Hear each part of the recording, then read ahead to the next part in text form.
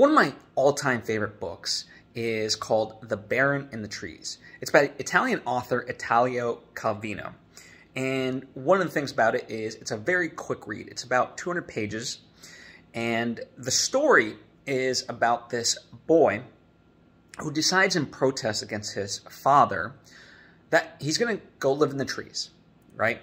And it's a proclamation that perhaps you have made. It's certainly, the idea of like running away from home, that spirit.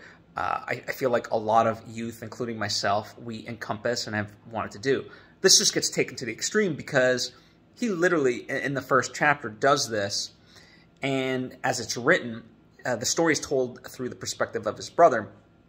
He never actually comes back down, ever. Right?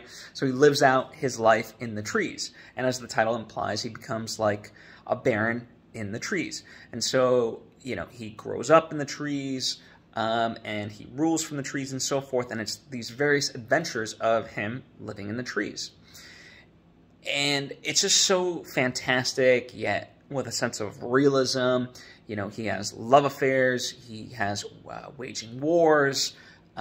He's a true ruler. In a sense of a certain section of Italy and all that. So there's just so much that goes into it, and it makes it absolutely wonderful to read. It's a fantastic story.